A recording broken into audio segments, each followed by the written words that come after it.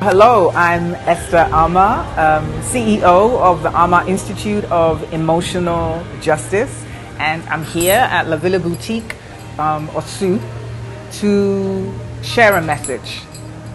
Emotional justice and the young black women from the USA, from Sierra Leone, from Ghana, who are all here. We're here to talk about, I call it Cape Freedom. Cape Freedom is about a space where the capes that black women wear, the capes that are shields and armor and weapon, that are often hard, that are often about a strength that is endurable beyond our humanity. My word, take that cape off. Take it off. Take it off. We need new capes. We need to reframe the cape.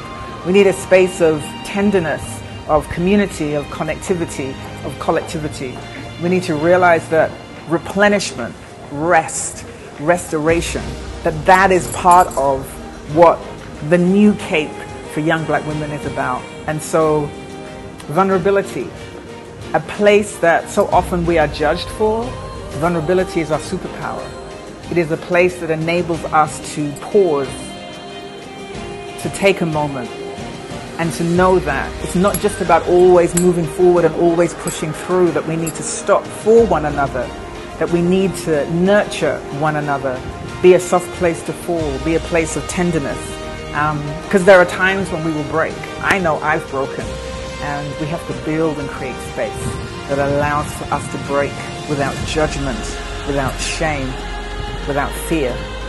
It is a place that teaches us that we must give ourselves and each other grace in order that the grace that we need and that we give others is returned to us. So it's not that we can do more, but that who we are and whose we are matters.